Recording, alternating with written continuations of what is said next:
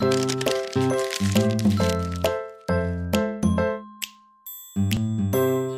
guys, I'm back again and I'm in my daughter's bedroom because it's Sunday and there's nowhere for me to film in privacy.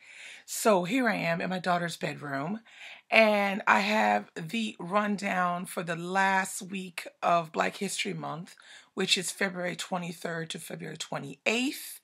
Now, first, we're going to have on February 24th, we're going to have Nana over from SCS Reads, and Nana's going to be doing her video on Nigerian writers. The next videos, we're going to have 3 videos by ke-sha from ke-sha Forsaken, and they're going to be poetry readings.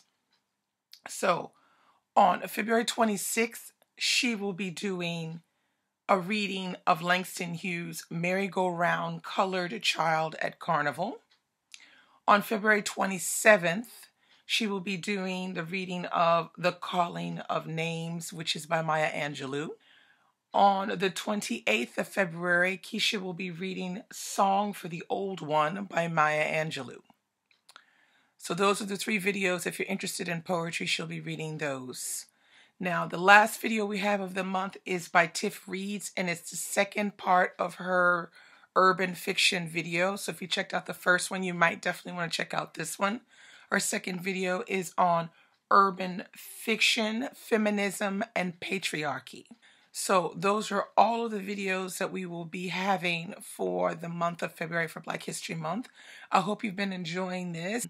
It was fun trying to get everyone together to do this. All of the videos have been really fantastic. Some of the videos, I'm sure some of you haven't gotten a chance to watch all of them, but please do. They all have something completely different and really worthwhile watching. So if you're looking for recs, this is the place to get them.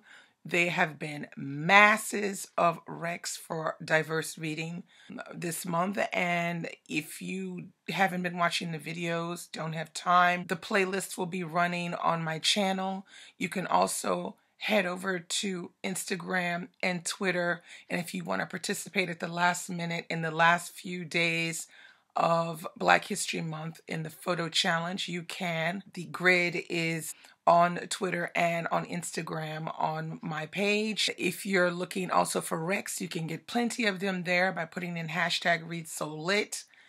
#ReadSoLit is not dying after Black History Month. I will be continuing to use #ReadSoLit, and I'm asking you out there who have been participating to continue to use the #ReadSoLit. So that's all I have for you today. Hope you're enjoying your Sunday, and I'll be back very soon with a couple of reviews. Bye.